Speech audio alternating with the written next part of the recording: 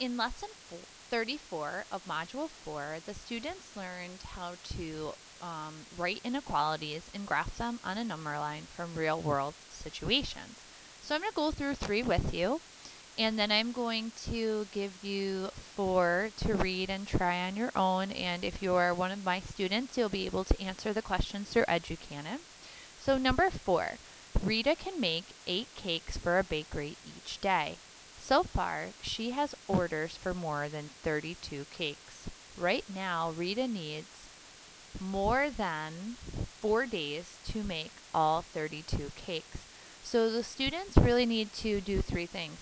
They need a variable, a sign, and a number in order to correctly write an inequality. So Rita needs more than 4 days to make the cakes. So I'm going to use D, okay, to represent her days. And she needs more than 4 days to make her cakes. So the days has to be greater than the number 4. So when you go to put that on the number line, okay, we have to mark 4 as a very important number, but days cannot equal 4. So to represent that on a number line, you are going to put an open circle. Okay? If your days has to be greater than 4, your days could be 5, your days could be 6. Okay?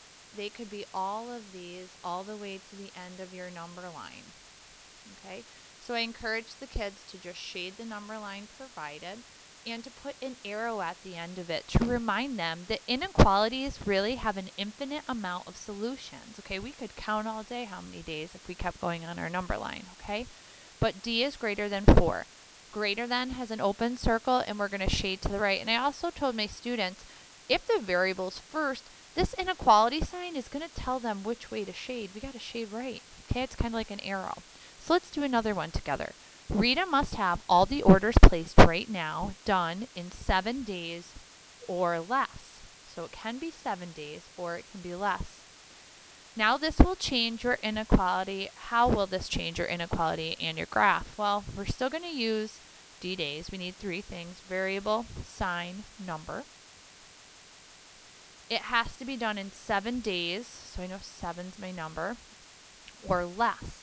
So your days has to be less than 7 days, but it also can be equal to 7. And this is definitely going to change our graph. Because it's equal to 7, we don't need an open dot anymore. We can do a closed dot. And our days has to be less than 7. So we are going to shade all of the values on our number line that are less than 7. And we are also going to put an arrow there to signify that it could go on and on forever. There's an infinite amount of solutions. Okay, so let's go down and do one more, number 6. Okay, this is an extension of the activity. Casey has been mowing lawns to save up money for a concert.